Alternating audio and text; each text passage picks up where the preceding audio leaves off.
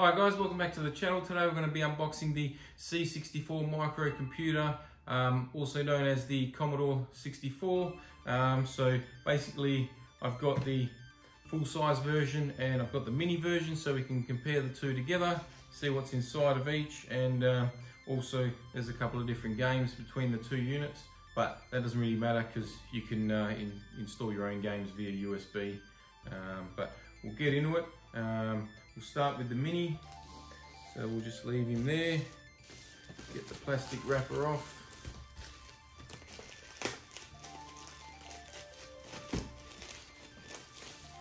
So the Commodore 64 was originally released in 1982. It was actually before I was born. I never owned one of these back in the day, but this is the mini box. So it says features: high definition output at 720p, save game function, 2 USB ports, so you can plug in a USB keyboard and use that, as this keyboard here doesn't function. It's just cosmetic, so you can plug your own in and use it, or you can plug in a second joystick, which I believe you got to purchase, but I haven't seen standalone joystick. And then support software updates via USB flash drive. Also, so there's 64 games in there. All right, that just tells us what's included, but we'll open it up and we'll be able to see. Just grab the Stanley so we can get in. Just move him out of the way. Let us know if you own one of these or still own one. Still got it plugged in. What your favourite game was down in the comments, guys. Okay, so taking him out of the outer box, and just have a, besides the front there or the top, a plain box. Okay, then we have our contents inside like that.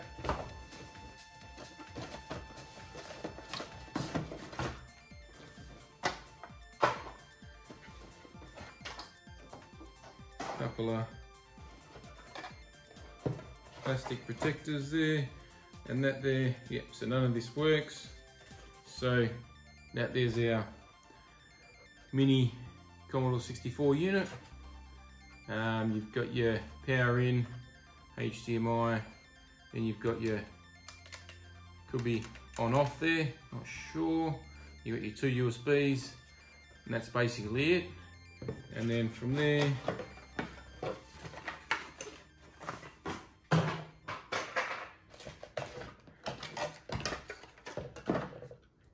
so we have a power cord, which we need an adapter for, USB adapter.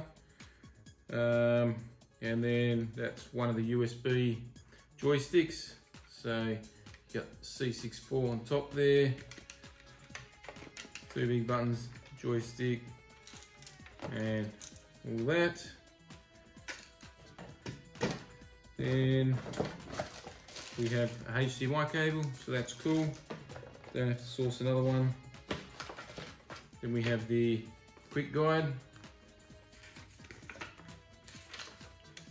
That's pretty, well, it's more in depth than I was thinking, but it's just different languages, so a few pages for each language. And that's gonna conclude the mini.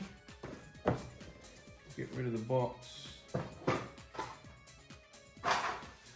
there. So we'll leave him over here.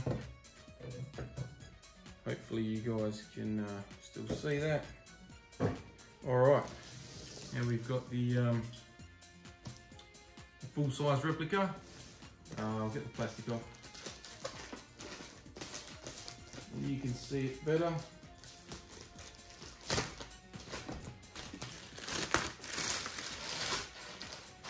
Alright. Okay. So we have the front there, nice and colourful.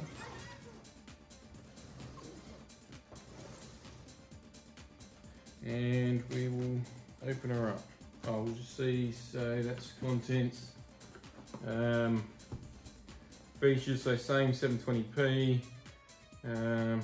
Choose various display options, including CRT filter. I'm not a fan of the filters, I just go straight to the HD. Save progress anytime. Via USB, add your own games, programs, update the firmware, and connect your own devices. Sure. So that's pretty cool. You can put your own games on there. It allows you to do it without doing any mods. Alright, so show you the contents there. Again, another plastic protector. Not too sure. I don't think these would have came out with the same packaging back in 1982, but maybe they did. Okay, so that's off. So this is our keyboard. Nothing in there. So it's quite large. Obviously built for, you know, 2 human hands. So yeah, okay, so on the back, well, we've got the power in, the HDMI and a USB. Then we have another button there, must be for power. And we've got 3 USBs, so it's a bit more beefier than its smaller counterpart. But as you can see, these all work. Sounds like a typewriter, if anyone knows what one of those are. So, obviously sounds and feels nostalgic. Okay, so in this box we have the joystick, so I can play 2 players, I guess, without using the keyboard, but that one clicks. Black, obviously. This one's red. This one does not click. Assuming you can hear that. So probably slightly better for working out your, what do we got here? So this one comes with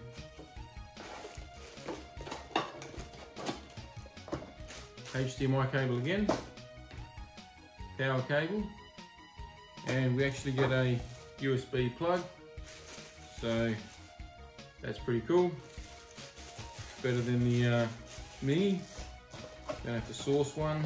And again, the quick guide, assume it'll be the same. Obviously there's extra ports, but yeah, pretty similar. So all that's the same. Get the additional plug, so you don't have to source one. I guess if you already had the Mini, you would have bought one, or probably got one lying around.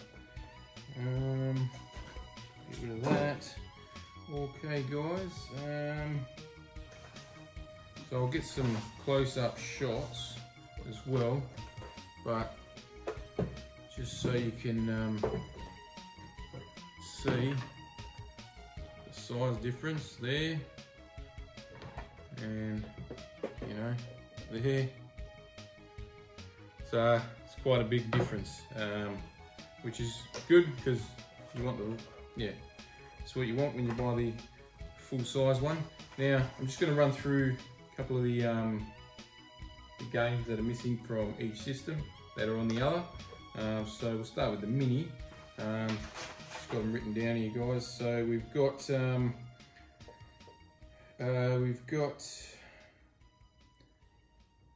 on the Mini, it has, so the ones I'm reading out are the games that the Mini has that the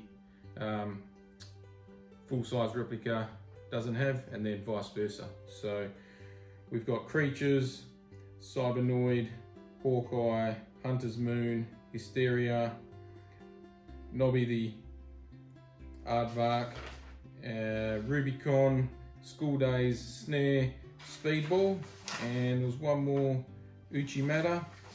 And now the games that are included on the replica full size, but not the mini: Attack of the Mutant Camels, Bear, Bova, Destroyer, Gateway to Apshai, Grid Runner, which is Vic 20, Hover, Bova, Iridus, Alpha, Planet of Death,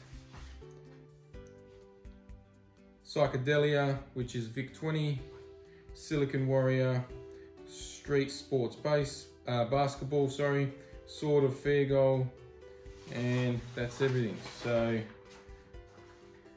this is going to conclude this part of the video for now, guys, but stay tuned for the close-up shots, and yeah, I'll be back shortly.